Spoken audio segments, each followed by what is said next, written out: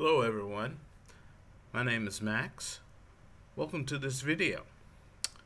This is going to be the first video in a series of videos talking about the LEMP stack.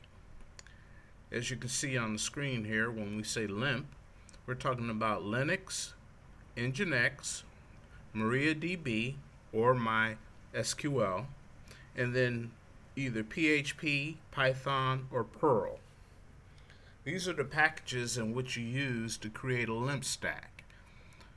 And so in this video series, what I'll be talking about is that subject. So I just wanted to go over real quick what a LEMP stack is, and that's it.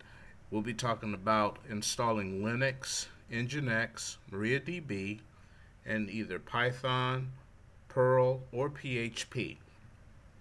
For those of you who are interested in installing the additional package of WordPress, you'll need the PHP extensions and plugins.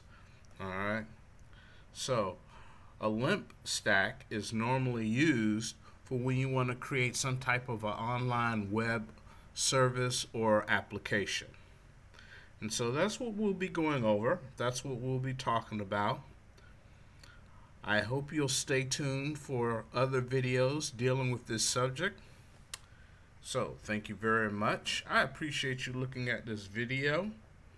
I hope all of you have a good day or night wherever you are. Thank you and have a good day.